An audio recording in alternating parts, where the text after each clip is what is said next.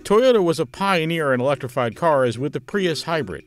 For a while, it made them seem cutting edge.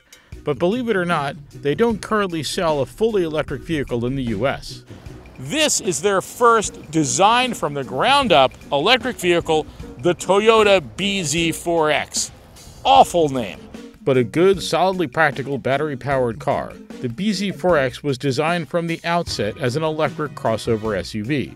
It's not adapted from some other model and fitted with batteries. It gives you up to 252 miles of range on a charge, which is fine. People don't buy Toyotas for excitement or for being all high-tech and futuristic. People buy Toyotas for safe, reliable transportation. And the BZ4X, it's nice. I mean, the interior is a little more futuristic in design. The ride's a little stiff. The BZ4X is the Toyota of electric SUVs.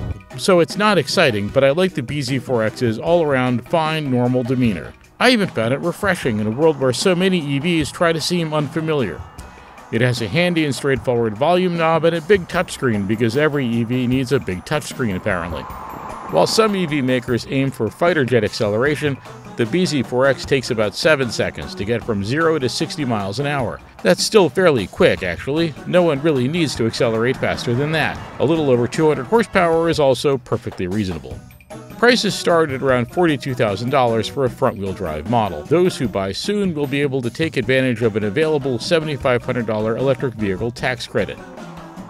The BZ4X isn't going to blow anyone's mind. But Toyota doesn't usually succeed by blowing minds. It succeeds by giving customers what they expect. And the BZ4X is pretty much exactly what you'd expect.